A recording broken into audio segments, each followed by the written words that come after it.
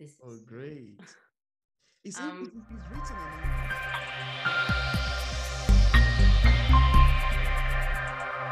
Hi there, viewers. Today, I'm joining a conversation with author Sanja Mach, the author of Susanna Gold and A Secret Dragon from the Other Head. It's a pleasure to have Sanja on the show. Welcome on the show, Sanja. Thank you for reminding me. Yeah, it's a pleasure to finally have you, to speak with you concerning your book here today. Thank you. Yeah, it's a pleasure. It's a pleasure. Yeah. So, Sanja, please tell us about your book, Susanna Gold and A Secret Dragon from the Other Earth. How does this book come about? I mean, Yes. what inspired the book? Well, it's a funny story. It's about a dragon, it's in a headline. So Okay. I have kids, and they always ask me to tell them a story before, bedtime story, and they don't want me to read them, but to invent something, from my imagination. And we have this conduit in my house that is. It was planned for a fireplace, but we never built it, and we usually have sparrows falling down, and because it's very tall, they cannot get out. And then I came with the idea, what if a dragon falls in? And from that starts the whole story. And I like it very much, and it's funny, and it's for what I try to emphasize, because through growing up, kids find difficulties to fit in, find themselves growing up, and self-esteem, especially I think these days when you have lots of influence from the internet. And so I try to emphasize that and how to deal with those problems inside the book, and broken friendships and how to start new ones. But I try to make it all funny for the kids, and also educational, but funny, and with lots of adventures and inside. So I think it could be interesting. Yeah, that's actually fun. Stages. Absolutely. That sounds fun, and it's quite amazing to know your source of inspiration and how the book come about. And more specifically, to know that it's meant for some certain age range. I was going to ask if it's a fantasy novel. It's a fantasy novel, right? Yes. Oh. Yes. Yes, it has interesting creatures. Some are scary, some are less scary. Magical scenery and magical things they do.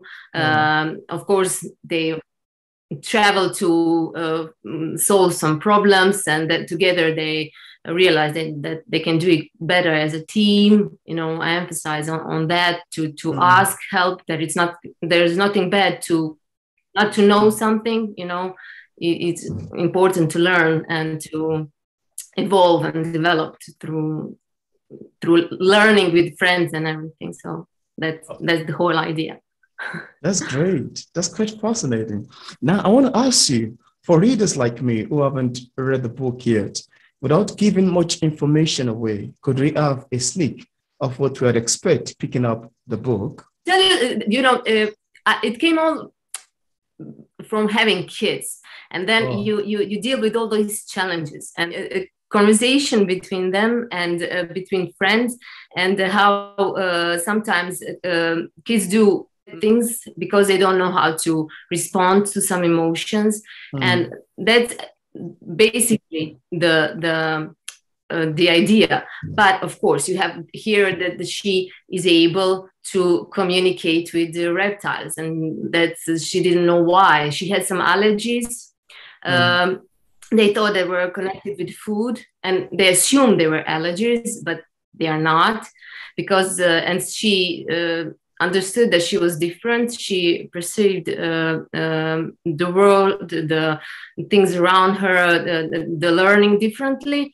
But she adopted, because people didn't see it the way she did. There are 4 elements, the water, the air, the fire, and I tried the earth. And then that is what I wanted to accomplish in this book, that there are 4 words that make balance, and they try to keep the balance. So basically, the earth where we live, it's not the earth, it's the waterland. So this is where the old confusion starts. And so I don't know if you if you could follow.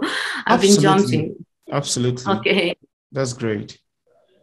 Now, I also want to ask authors, we all have different ways of reacting to feedbacks. And I'm curious to know your opinion about criticism. How do you react to negative criticism of your book? I find them constructive, because if I see something that someone writes badly about each of my books, doesn't matter which one, I try to find the truth, maybe because maybe I did something wrong. For example, if I choose the keywords wrongly, if I put the wrong genre, people will pick up the book and assume it will be that, and it's not that. It's completely different. Then at the beginning, they'll be start for a bad review, right? Because they didn't get what they disappointed. Yes.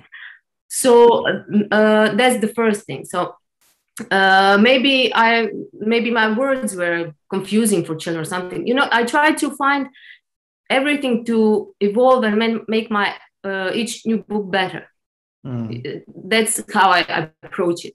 But there are also people maybe who just want to say something bad, and if I see that, then I don't want to bother with that. I don't want that to make me feel bad and question what I do, because I try to find a pool of writers that write like my books, and they find them interesting, and that they can learn something from them. And so there will always be people who don't like something that you do because someone doesn't like what I food. So it's okay. It's okay that they say they don't like it, but it's the way they say it that can be a problem, right? That I assume as a writer, probably you got some, maybe not. I'm just saying, Absolutely. So I don't think that you should feel sad about it a lot.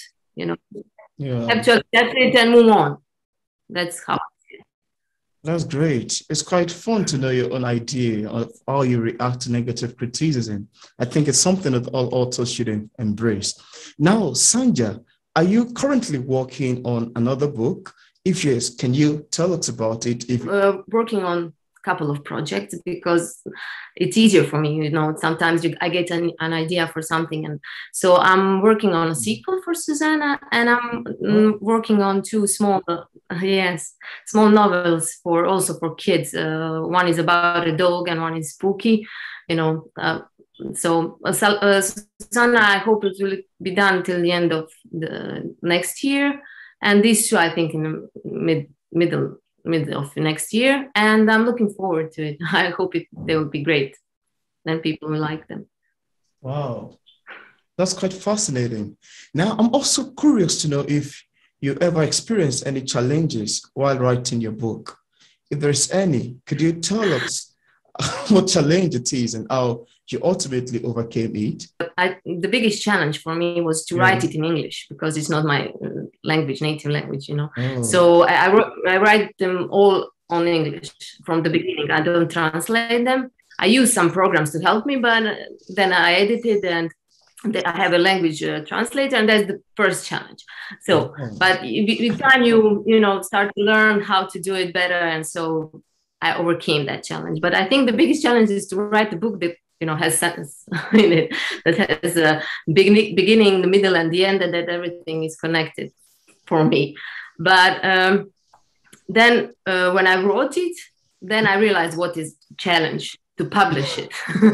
And I chose to go on Amazon because I thought that it would be the best way to put it out there, to move people to read it, to be visible. And then I used some help from people and learned how to do it. And now I'm doing it by myself. So each challenge I set, I try to overcome it and,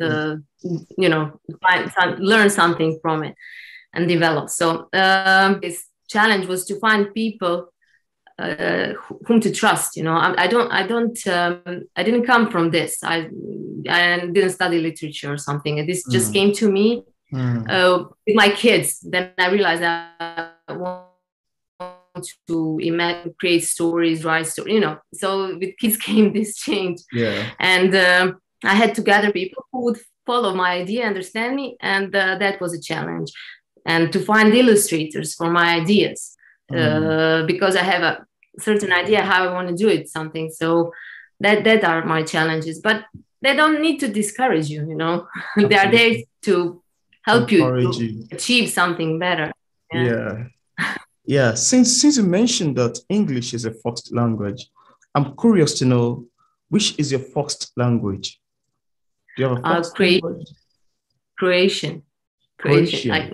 You want me to say something in Croatian?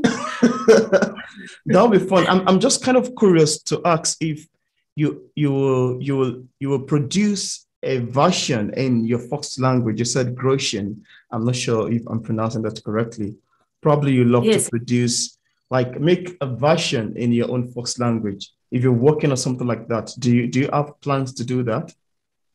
Oh, I have plans to translate my books in more languages. I translated some in German, and I'm doing these picture books because I started with picture books, and then came the idea for this novel. Yes, and I'm now working on translation of a Christmas book,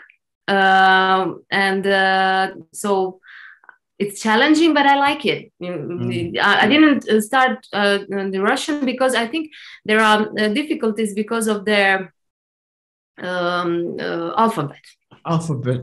Yes. The alphabet is terrible. Yeah, but I learned it in school for Serbian. Yeah, so, but okay, it's not the same, but language, but the alphabet it is. So it's challenging.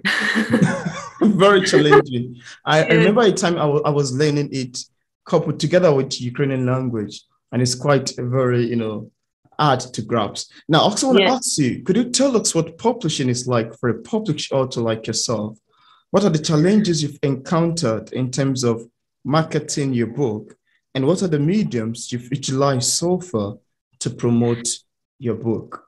As I said, I started to do it by myself, and it was really challenging to understand how it works and the keywords and everything to grasp all that. But when you overcome that, it becomes fun to do it and see, what can I do better and how to do it better. So for the publishing, yes, I started to really like it and enjoy it very much.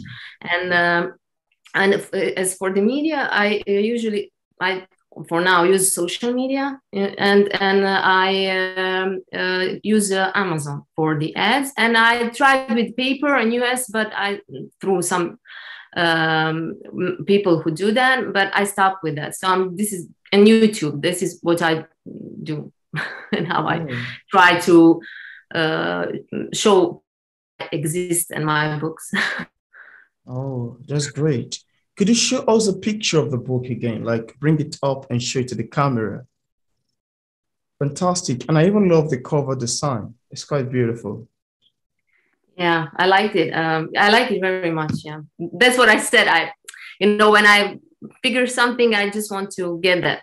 That was really challenging for me for this Christmas book, because not many people that's today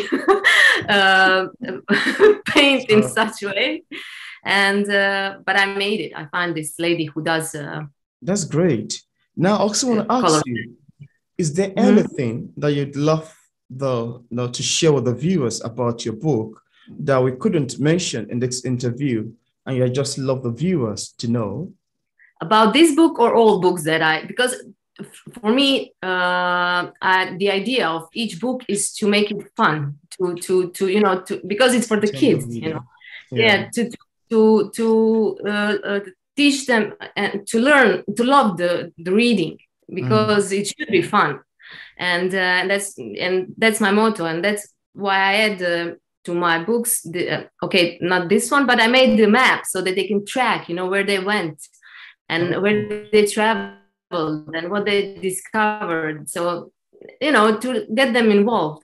For the picture books, for example, I have crafts and coloring and answering questions, to get them involved in the book. And I think that sticks better than just, read it and put it on a shelf. motto is make reading fun. So in each book, that's a great one. That's actually a great one. I also want to ask you, as a published author, what sort of advice do you have for other writers who are still struggling with publishing a book? What would you tell people in this category? Well, I would say not to give up if you really like it. It's challenging. It can be like overwhelming, and you can be sad because it's not happening the way you want it to happen. But I think that usually the good things, it takes time. If you're not, if people don't know you, it takes time to gather that pool of readers, to find them. But in the end, I think it's great to see that people are buying it and reading it and leaving great reviews. It's a confirmation of your work. Absolutely. Yeah. So just don't give up and keep on trying, educate yourself, learn on new stuff. Absolutely. Everything is changing, progressing. Yeah, thank you so much for your advice. And I'm hoping that viewers, including myself, would love to utilize it. Now, I also want to ask you, where can we get a copy of your book? And do you have any other book apart from Susanna that you've written? Where can we get a copy of your book? They're all on Amazon. And they're all on Amazon. I only publish there. And they come in, paper and ebooks, as ebooks. Yes. Oh, that's great. And I left a link in the description part of this interview for viewers who would love to get a copy directly on Amazon. Thank you so much, Sanja. Thank you for accepting the invitation to be featured on P English Literature. It's a pleasure having you on the show. It was a pleasure talking to you. And I love your books. Thank you. Thank you so much. Thank you. I really appreciate that. Yes. They're very lovely. I hope this will help you to get more readers also, because you're... Absolutely. Thank you so much. I really appreciate that.